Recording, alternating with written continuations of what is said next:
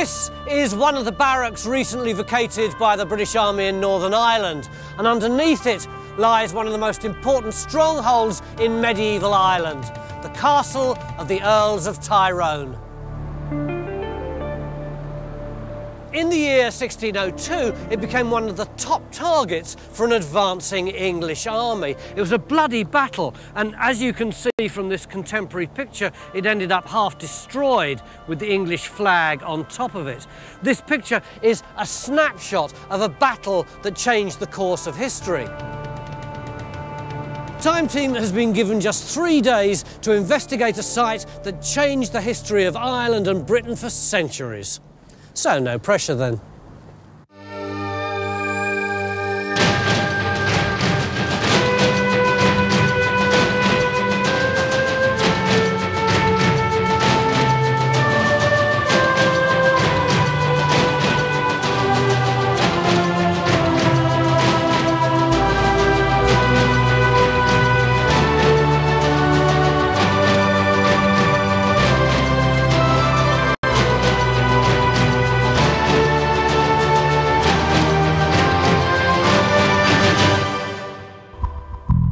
We've been invited to Dungannon by the local council because they've just been given ownership of a very special scheduled monument, one of the most important historical sites in Northern Ireland.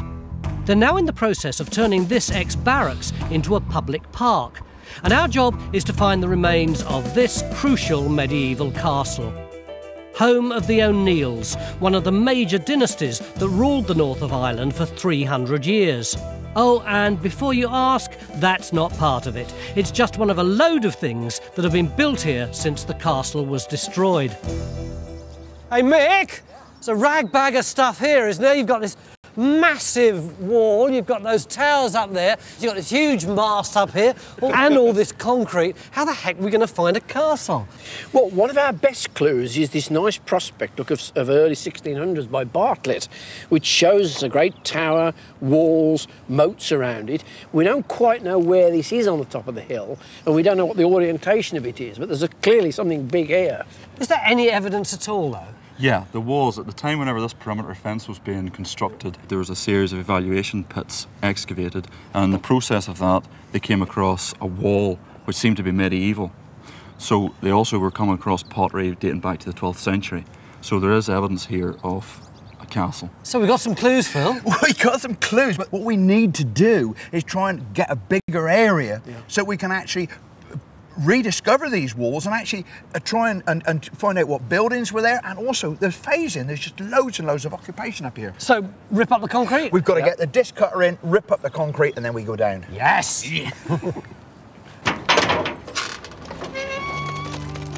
Well, finding a castle's the sort of thing that geophysics was invented for, but surveying next to a communications mast has somewhat scuppered the high-tech approach. So we're not going to see below a metre.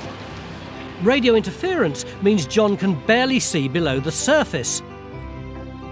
Undeterred, we still have a few tricks up our sleeve. They are in this one corner. We know bits of possible medieval wall were found when this fence was built, and the evidence suggests they belong to two walls running roughly at right angles to each other. So in theory, they should meet up here in the middle of the compound, which is where we're going to put our first trench. And with any luck, we'll find ourselves an Irish fortress that once looked something like this. Basically, the castle's a subspecies of castle. It's a tower house. Right. Which are very popular in Ireland during the late medieval period. In the tower house, each of the rooms is stacked one above the other, all the way up to the parapet level. Yeah. So, and I mean, how about the thickness of the walls? What sort of thickness would they be? Well, the thickness of the walls, they vary. They could be 2.5 metres. This is coming up to 3 metres, which is fairly big.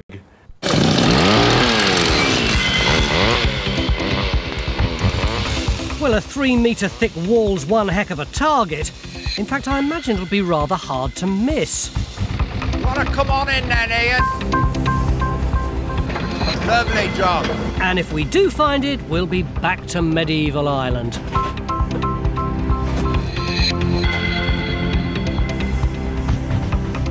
a time when the country was divided into 4 great territories.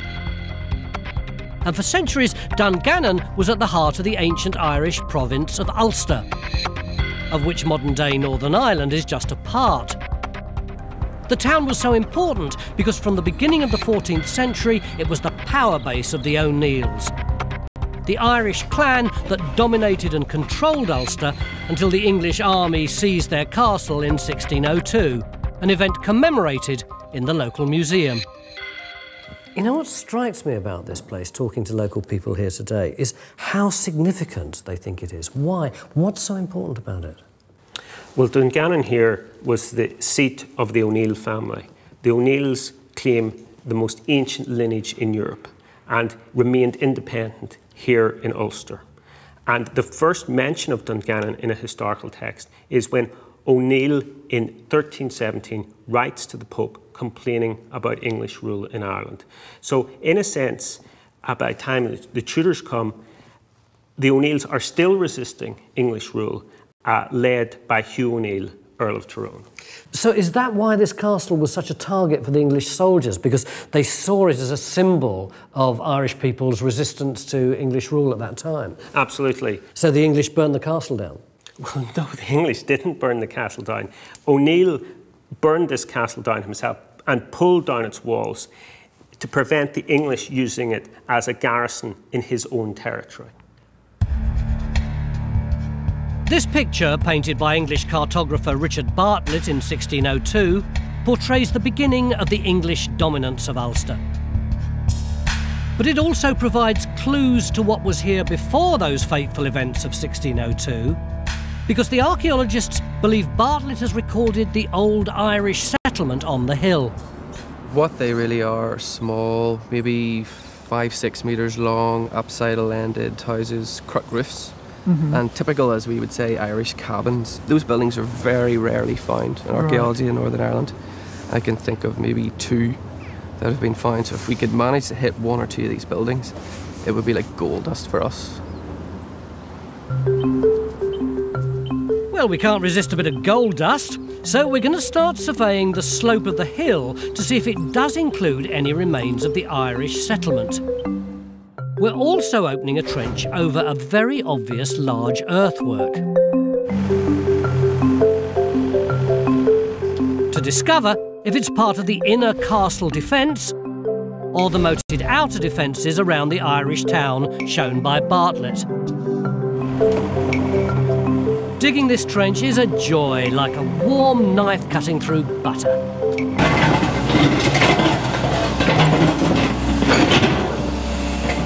The same can't be said up at the castle trench. Oh, what the hell's that? Is that another lane? It turns out that where we think 2 medieval walls connect is under almost a metre of reinforced army mortar-proof concrete. Even our most powerful digger can't get through it. And that means we've had to move our trench to an area covered by softer tarmac. It should still be over medieval archaeology, but it's bitterly disappointing for Phil. I'm going to have to get rid of that deck. We also have some problems over at our possible Irish town. Dungannon was burnt down a number of times during the 1500s and 1600s, and since then this hill's been re-landscaped for gardens and then by the military. All of which means the geophys results are somewhat challenging. But John thinks he does have something that could be evidence of a settlement. It looks like rubbish pits, areas of burning.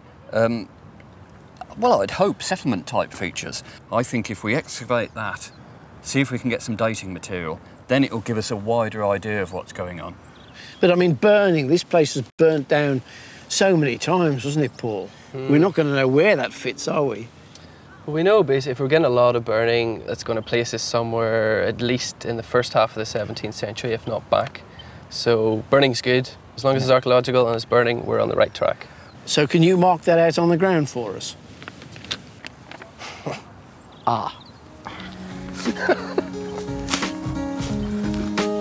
So our third trench goes in to find evidence of the Irish settlement.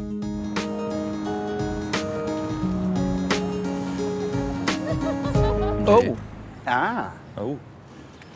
But the big news is up at the Castle Trench, where we've just found our first bit of O'Neill-era archaeology.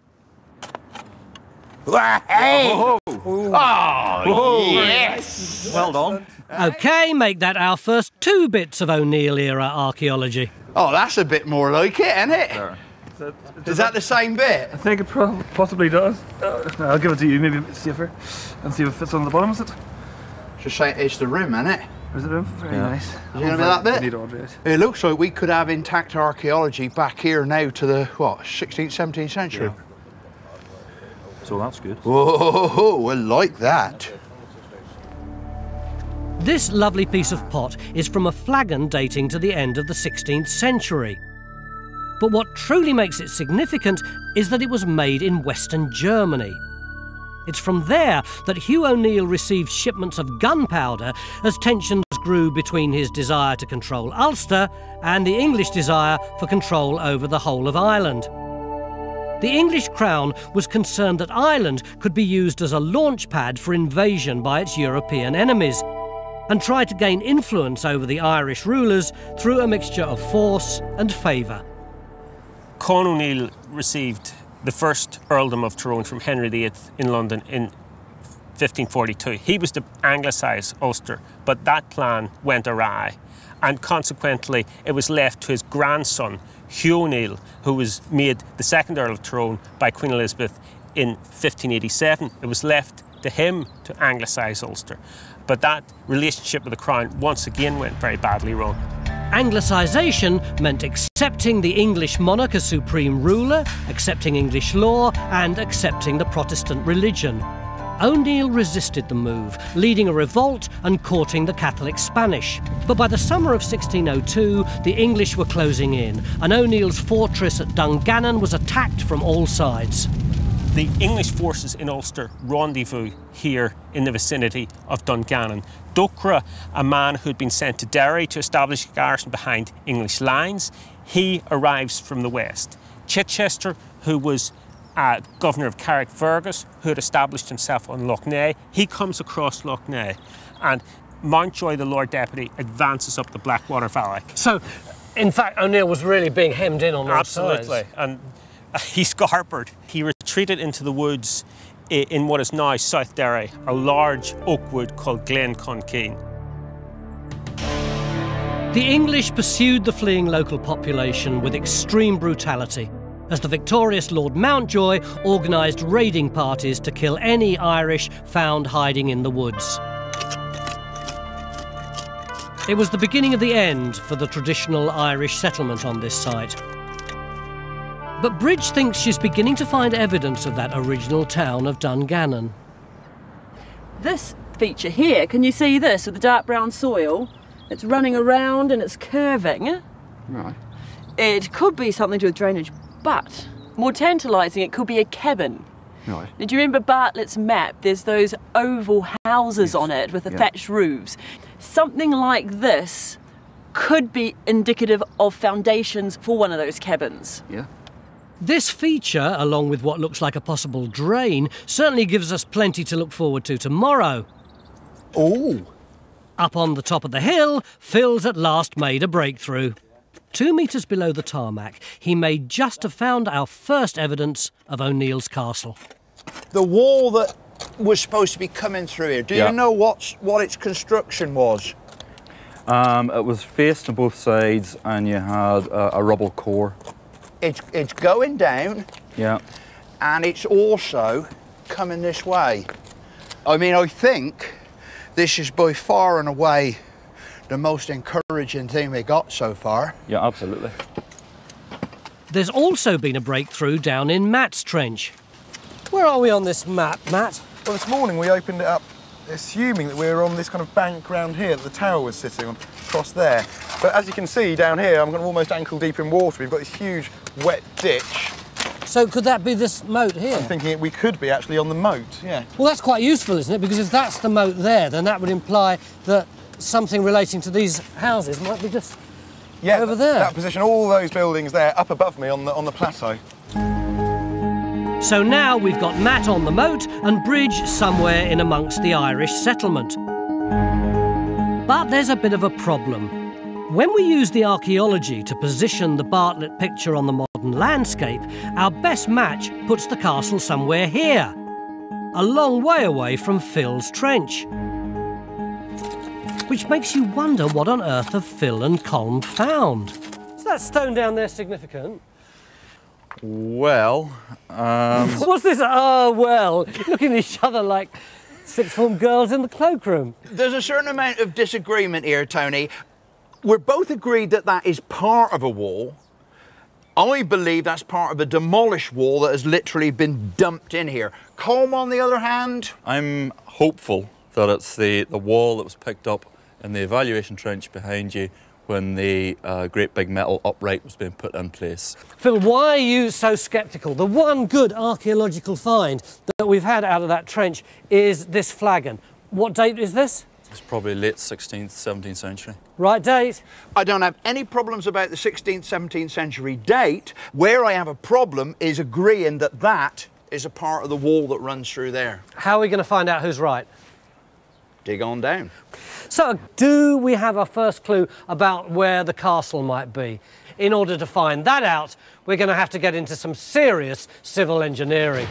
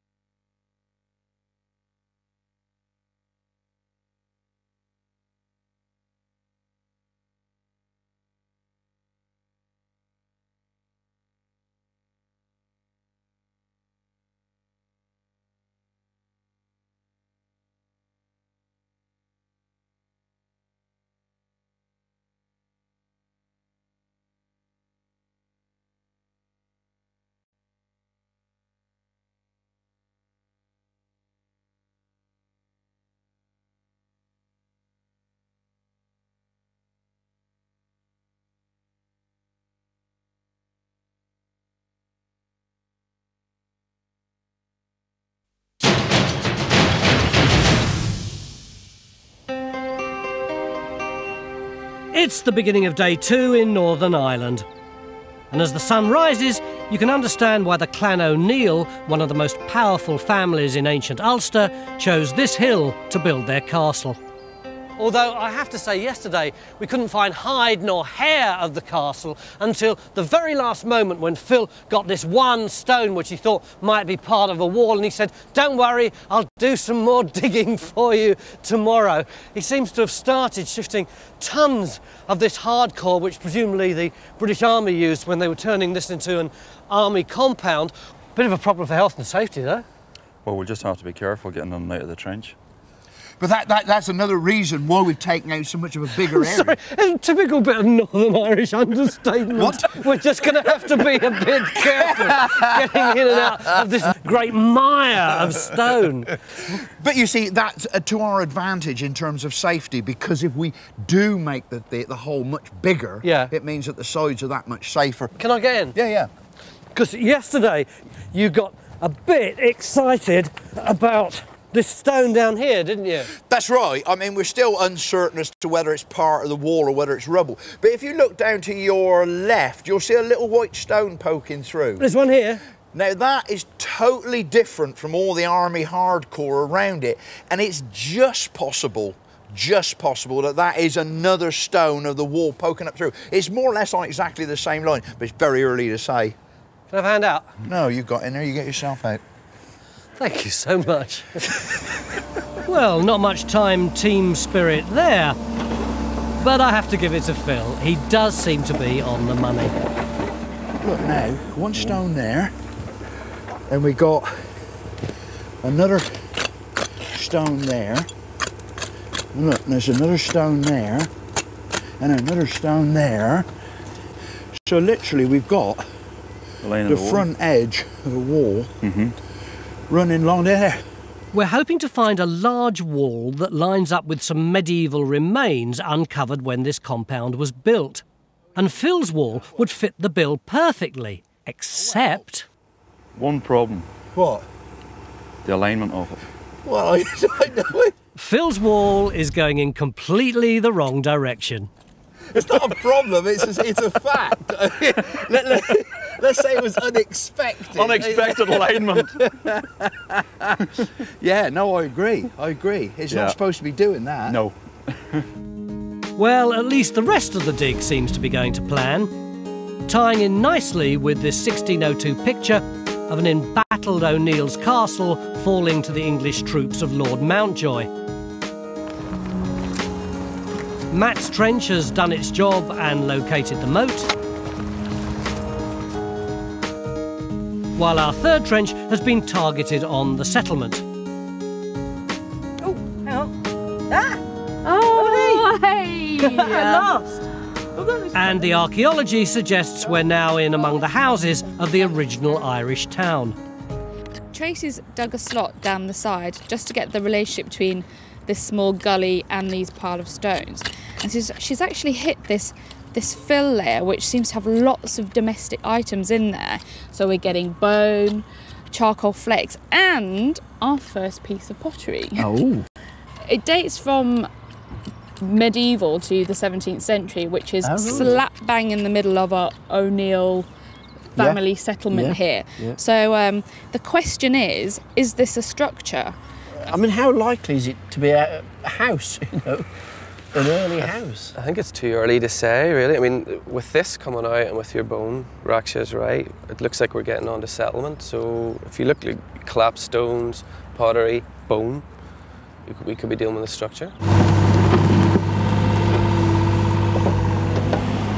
So we're going to extend this trench to work out what may be lurking under the surface. There's a really nice stone down here. Yeah, so we're coming down onto the top of the other one. Exactly, so that's the level we want there. I mean, they certainly look as though they're at right angles, don't they? Yep. Coming off nicely at right angles. Yeah. Up at the castle site, Phil and Colm have just discovered a second wall. Hopefully I'll meet up with this wall here. Well, that's the crucial thing, really, isn't it? The relationship of what, or at least what happens when that wall hits that wall. Yeah, well, hopefully what we find is that the two of them are bonded in together and then they're all one build. That's right. Well, it couldn't be going much better, really. Except Phil's walls don't seem to tie in with our early attempts to match the archaeology with the Bartlett map, which could put the castle on the other side of the hill. I can't help worrying that we keep trying to fit the archaeology in the ground onto one 400-year-old picture. Richard Bartlett was as much a war artist as a cartographer. He was quite plainly being employed to illustrate Mountjoy's victories. Do you think we can put much credence on it? I think so, because in other contexts, Bartlett's maps are remarkably accurate. This is a sort of panoramic view of the Blackwater Valley.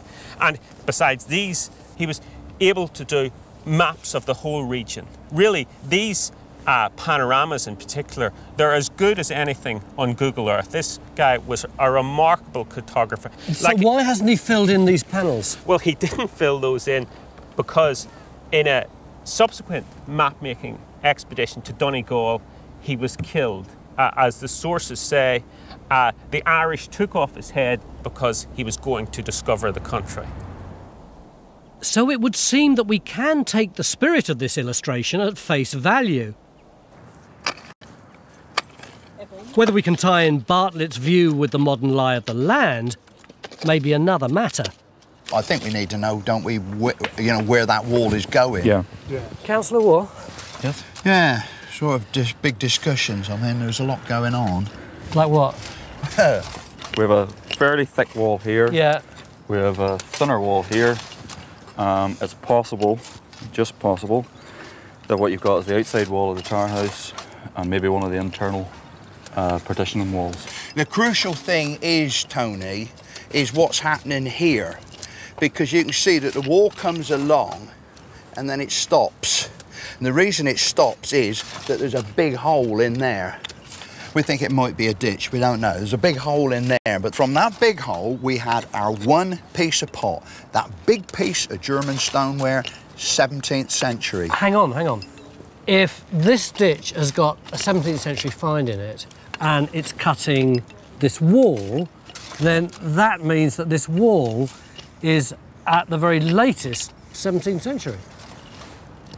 Clever old you. Don't patronise me, Philip. You go right into that hole if you're not careful. We can't say for sure, though, that this is the castle, can we? No, what we need to do is to excavate in here, and if we find that that wall over here is bonded into this wall over here, then it's all one build. If it's one build, you have to try and then explain what type of floor plan you've got here. And the best thing would be that it's the inside of the tower house. So, in spite of Bartlett suggesting the tower house is on one side of the hill, the archaeology does suggest we've got something big and, well, tower house-ish on the other side. And if this is part of the O'Neill Tower House, then we'll have discovered one of the most important buildings in the history of this island. Because the loss of this castle set in motion a series of events that sealed the fate of the O'Neills, eventually leading to the flight of the Earls. The flight of the Earls is a remarkable event in Irish history. Basically, the aristocracy of the whole province of Ulster leave in a single ship in 1607. Why did they go? This was the time in your history of the gunpowder plot. So there's a lot of anti-Catholic sentiment about? Yeah, and they feared there was a conspiracy against them. They heard news from Brussels that if O'Neill went to London, where he'd been summoned to court, that if he went to London, he would be arrested and presumably put in the Tower of London. So they decided to pack up and leave suddenly and in complete secrecy. And once O'Neill relinquished Ulster, the landscape changed forever. Out went rural settlements, in came a very English sort of town. The way was open for an English plantation of Ulster, where colonists were brought in to the country and transformed towns like this. And this place here is the result of English colonisation? Absolutely. This is a typical English marketplace. This area was granted to Chichester, one of the people who fought the war against O'Neill, and he brought in English settlers, establishing an Anglican church down here, a courthouse up here, and he brought law and order, from his point of view, into this part of Ulster, and most importantly, a market economy was established. The result was that Ulster, the most Irish and Catholic province of Ireland, swiftly became the most British and Protestant. And Stuart believes that this hill contains some of that early British history.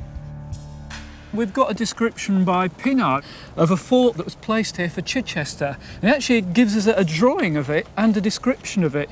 You see it's like a tower, and it's like a star fort with bulwarks sticking out on the corner. And you can see he's drawn the town down below it in a road alongside. That's exactly what we've got here. And Chichester is one of Mountjoy's guys, so this would have been an English occupying castle. That's it, yeah. They've got the town below. They need to protect it with bastions, somewhere you can fire cannon and muskets from. Guns on them. That's right. Yeah. And this is the ideal location here, with the town in the protection just down there. The trouble is we've got about 10 foot of overburden here. We've tried the geophysics, we can't get through it. So my idea was, well, what about round the edges? And if you look at this topographic survey that was done some time ago, you see these earthworks here. That looks a bit like a half bulwark and sort of remnant of a fort. So if we go over the side there, that might be our best opportunity.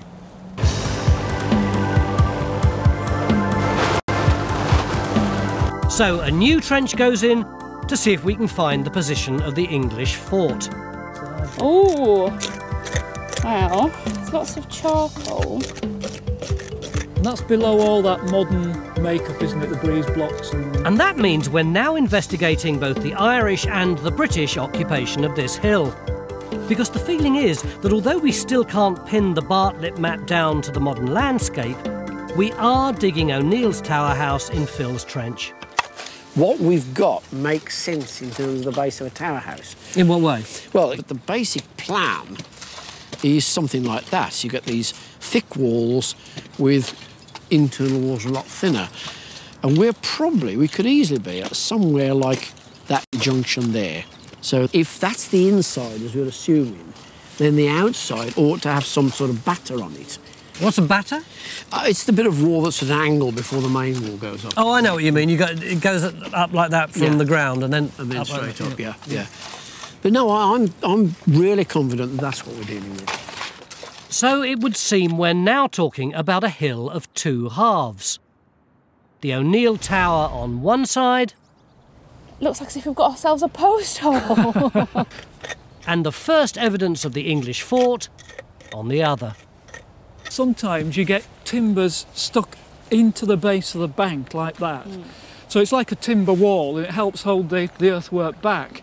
But sometimes you also get these things called stone poles, aren't they? Where they actually push the stake in at an angle like that. It's got a sharp point on the end, literally to stop you climbing up onto the rampart and you impale yourself. And the thing about those is that they're set into the bank at an angle.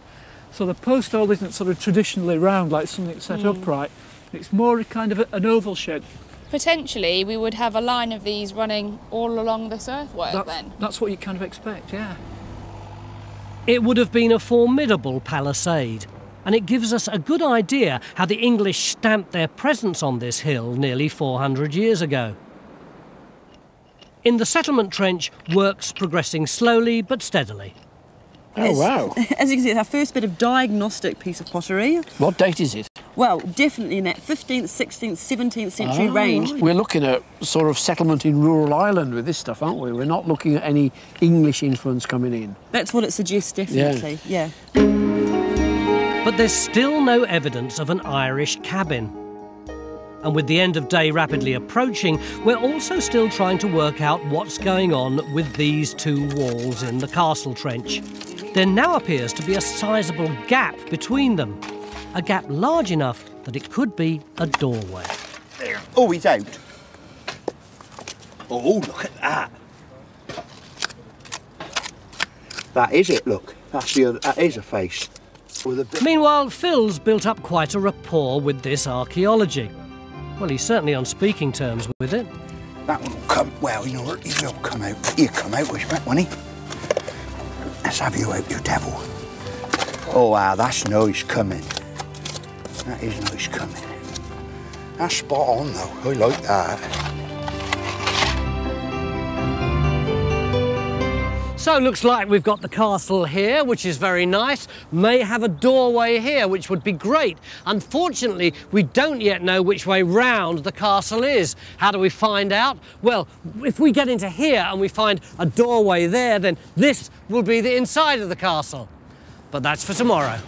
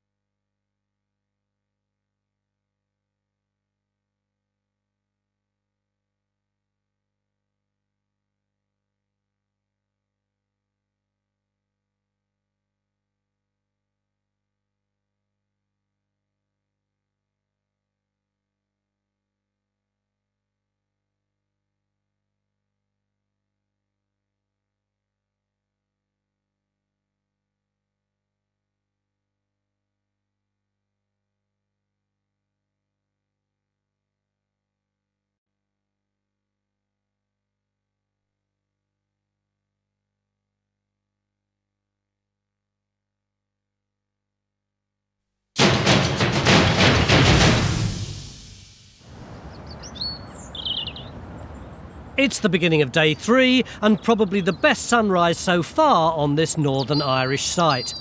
But while some admire the view, for others it's what's in the ground that counts.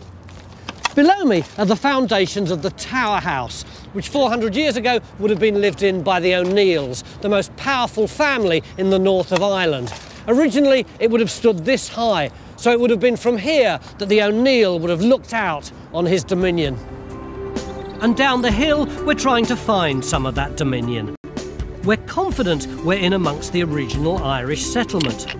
But the first stone feature we uncovered here has turned out to be a drain from when this hill was a posh English garden. Finding an earlier traditional Irish cabin house is proving to be a frustrating process.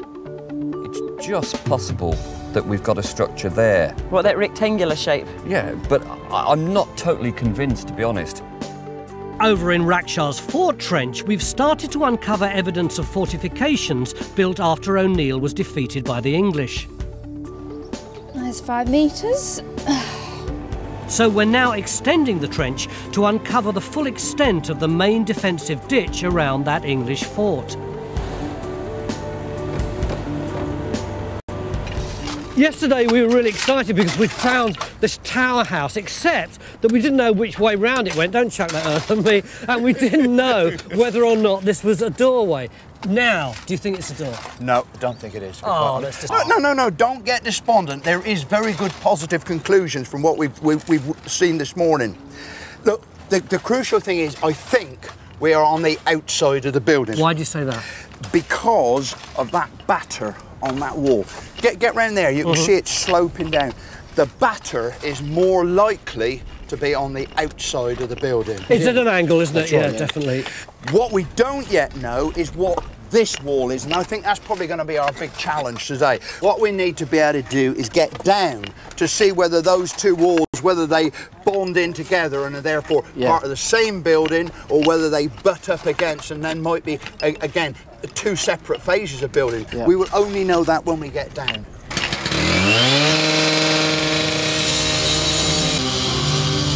So we've got to extend this trench to see if we've got 2 different buildings here.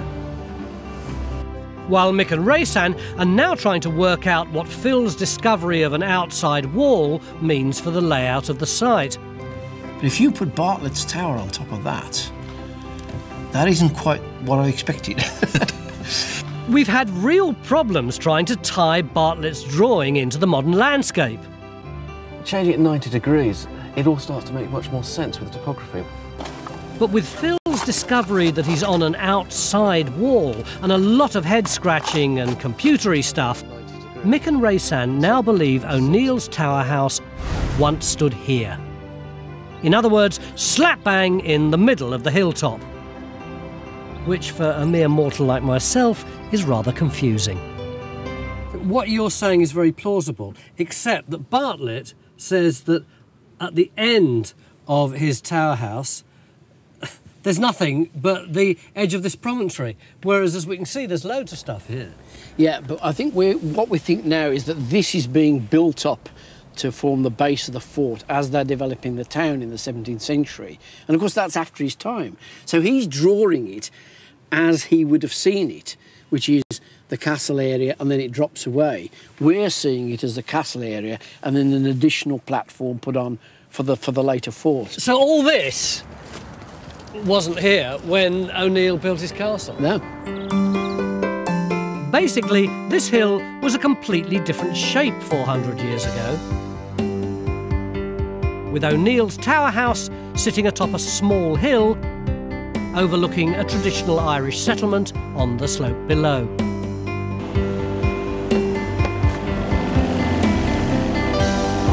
And in Bridges Trench, we may have just found a rubbish pit, classic evidence that people once lived here. Tracy, can you see a cat coming up here from where you are? Oh yes. Yeah?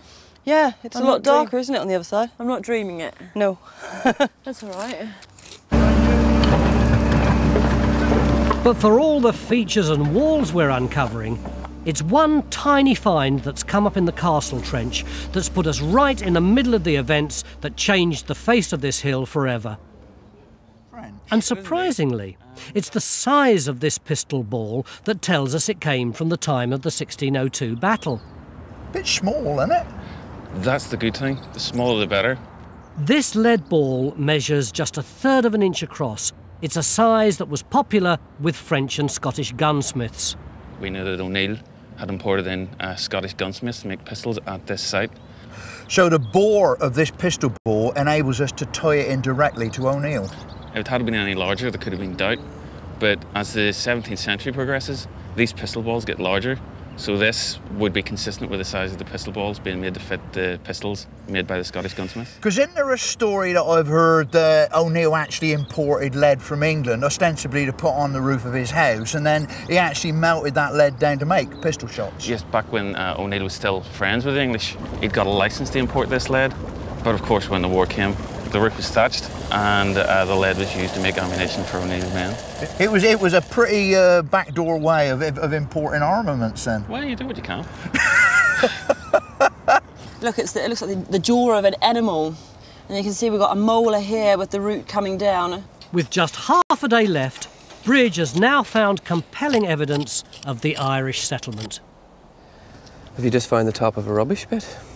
Well, that's it. I mean, it would be usual to find something like animal jaws and animal bones and bits and bobs and rubbish pits, and definitely the fill is consistent with something that would be a rubbish pit. So we're below the garden. We're with O'Neill. We do seem to be getting evidence of occupation. This solitary sunflower is actually a very significant marker for us, because on that side, Phil's been chasing the tower house. Meanwhile, over here, Rakshaw's been ploughing a very solitary furrow in this trench. What's been going on? Well, Tony, we've got this huge ditch down here, but we need to run up to the top to tell you a bit of the story. Yeah. What they've done is they've actually scooped out the natural to create that ditch and shoved it all on here. See this wonderful drawing? This is the first English fort built in the 17th century. Well, around this there should be an earthworks with a ditch. And that's the ditch, and this is the bank. So this is actually evidence of that fort? Yes, it is. These massive earthworks would have been just part of the English defences initiated by Lord Deputy Chichester. But surprisingly, it looks like the heart of this English fort was actually built on the remains of O'Neill's tower house. In effect, Chichester has a citadel in the centre of his defences. Yeah. And he's reused the foundations, perhaps, or maybe some of the walls of the old tower house for the heart of that. And he's added on his bastions at each corner. And then a great big massive amount of clay put in at the same time. Yeah, presumably as a gun platform or something. Presumably as a gun platform. The archaeologists are beginning to think that this mysterious wall outside the tower house is part of a bastion, a defensive gun platform. What actually starts to make sense is if this tower house here has the stone bastions added immediately around it, and then on the outside of Chichester's fort there are earthwork defences. If the archaeologists are right, it means this trench represents both the Irish and British history of this site. But this new English fort didn't bring peace for long. Within decades, violence once again engulfed the country, a process that has repeated itself again and again across the centuries. In 1641, things collapsed into violence, religious, bloody sectarian violence. And this was the 1641 rebellion, which was in some respects the prelude to your own civil wars in England. And I have here some witness statements and some propaganda material which show the divergent views of the time, which historians now have to tackle. And we have here an Irish source. This is an Irish Franciscan diary of the time. For this man, it's also a religious war, a justifiable rebellion to eliminate the heretics from Ireland, to drive them out and to cleanse Irish soil of this contamination. In this case, not only did they kill Protestants. They dug them out of their cemeteries. The activity against Protestants was vicious indeed.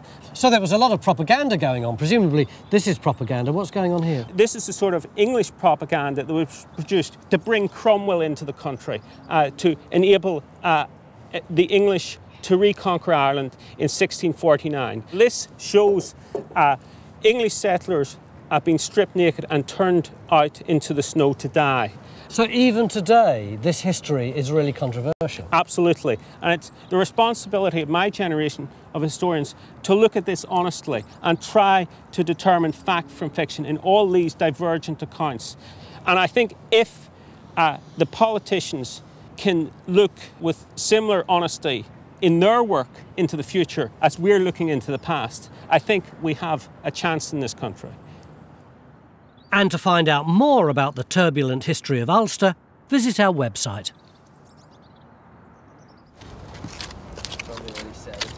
Over in Bridges Trench, we've managed to untangle 700 years of archaeology to get right back to the very beginning of the O'Neill's reign on this hill.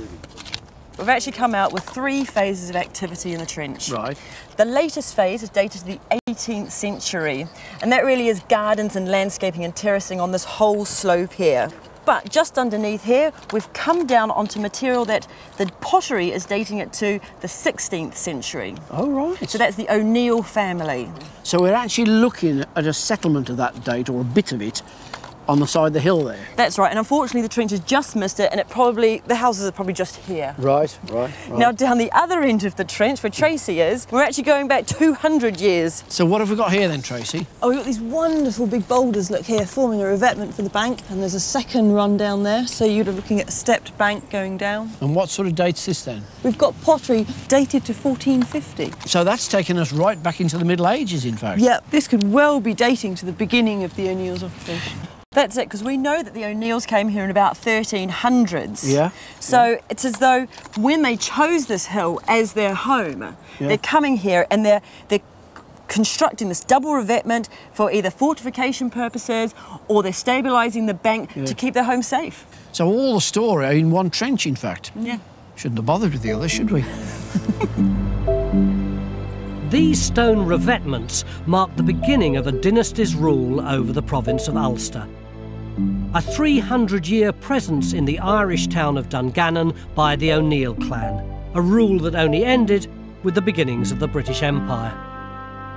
And back on the hill, we're now confident that our trench not only contains the O'Neill Tower House, but also some of the earliest evidence of that colonisation of Dungannon by the English. The crucial question this morning was just what the relationship was of this big lump of stone to the wall of the tower house, whether or not they were butted up or whether they were all part of the same build. Well, we can resolve that now. We can now say that the wall of the tower house is of an earlier date than this piece of wall here. And you can see that when they've added this later piece of wall, there's actually a little tiny gap between the two. They couldn't quite get them meshed right up together. So the battered wall is the wall of the O'Neill Tower House. This wall here is a later addition. You can see it comes along and it turns and it goes that way. And we think that this is a bastion that was added by Chichester. So we've got the Irish fort and the English fort in the same trench? 2 stories in one, yeah. So we now have O'Neill's Castle, a 13-metre high tower house that would have dominated one of the most strategic positions in the north of Ireland. From here, the chieftain, later the Earl of Tyrone, could survey his kingdom. And perhaps from here, he watched the advancing English troops that were to change his country forever. And within years of O'Neill's defeat, this building was either remodelled or rebuilt into an English fort, the heart of a new plantation of incomers, and a new chapter in the turbulent history of Ulster. And to think, if we'd been able to dig our trench where we'd wanted, we'd have missed this altogether. For the last 40 years, this hill overlooking Dungannon and most of the rest of Northern Ireland has been associated with masts and other police and army paraphernalia. And it would be good to think that the work we've done over the last 3 days, along with the local community and council and the local archaeologists, will help Dungannon reclaim some of its historic past. It would also be nice to think that our castle has been waiting here patiently all these years to be rediscovered by a new generation in the 21st century.